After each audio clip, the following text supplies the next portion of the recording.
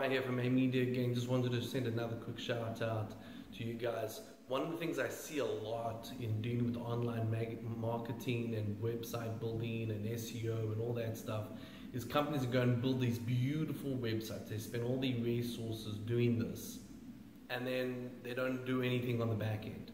That's kind of like building a retail store on Mount Everest. Beautiful store, got all the great products, but there's no one coming past there. So as much as you're going to build a website, and yes, there needs to be functionality and things like that, really put some time and consideration into how you're going to get people to that website. That's the most important thing.